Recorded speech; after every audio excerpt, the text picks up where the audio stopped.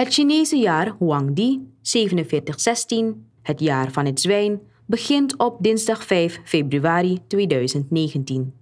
Chinees Nieuwjaar, ook bekend als het Lentefestival of Lentefeest, is het belangrijkste van de Chinese feestdagen. Dit feest en de 2 dagen erop volgend wordt gevierd door vrijwel geheel Azië en overal waar Chinese bevolkingsgroepen zich duidelijk gevestigd hebben. Dus ook in Suriname. Dit jaar wordt het jaar van het varken gevierd. Oké, en hoe wordt dat bepaald? Welk dier aan de orde komt dit jaar? Dit is eigenlijk namelijk al vastgesteld. Net als hoe je de westerse horoscoop hebt, heb je 12 tekens. Zo heb je ook bij de Chinese horoscoop 12 tekens. En dit jaar is het jaar van de varken. En dat is wel, hij staat wel als laatste in het cyclus. Wat houdt het jaar in? Wat brengt het varken met zich mee? Het varken wordt gekenmerkt door de Chinezen als rijkdom. Dus ik hoop dat het dit jaar ons heel veel rijkdom zal brengen, want Suriname heeft het echt nodig. En hoe wordt de dag bepaald waarop het Chinees Nieuwjaar gevierd wordt? Dat kijken we gewoon op de Chinese kalender, want dat is al vastgesteld. Voor dit jaar, mevrouw Lee, welke activiteiten staan gepland? Dit jaar vieren we, ook net als vorig jaar, het Chinees Nieuwjaar bij het KKF-terrein. Wij noemen het ook de Temple Fair. Dus dat wordt op 5 februari, 5 februari, aanstaande dinsdag gevierd. En wat moeten we begrijpen onder een Temple Fair? Zo wordt het gewoon genoemd, letterlijk vertaald vanuit het Chinees. Het Chinese nieuwjaar is nogal heilig, want Chinese nieuwjaar betekent als het ware, is bijna hetzelfde als Diwali.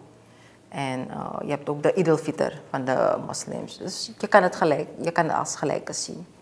En welke activiteiten mogen we zo verwachten in het KKF-terrein?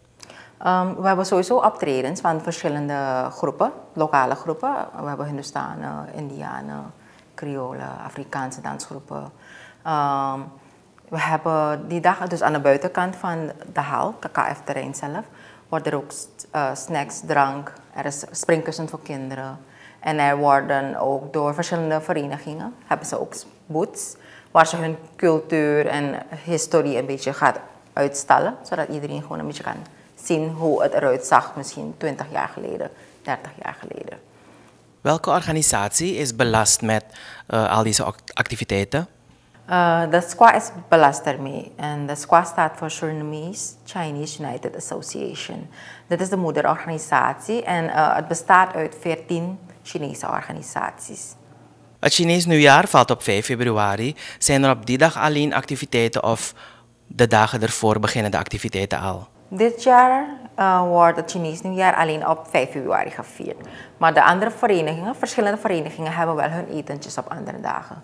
Sommigen hebben het op zondag, anderen hebben het op maandag en anderen hebben het op die dag zelf, maar dan in de middaguren. En op 5 februari zelf, de viering van het Chinees Nieuwjaar, hoe gaat de dag eruit zien? Dus behalve lokale optredens hebben we om 7 uur 's avonds de officiële optredens van de Chinese verenigingen. Dan heb je dans, zang. Jammer genoeg dit jaar geen mensen uit het buitenland. Ja, dat is het zo'n beetje. Er zullen ook heel wat commerciële bedrijven daar zo zijn die ook hun waar zullen promoten. En de Chinese ambassade gaat er ook zijn, die ook een beetje met cultuur komt.